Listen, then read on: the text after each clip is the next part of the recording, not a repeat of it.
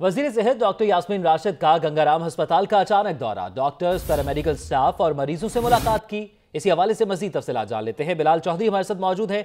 बिलाल चौधरी, बताइएगा इस अचानक दौरे के हवाले से।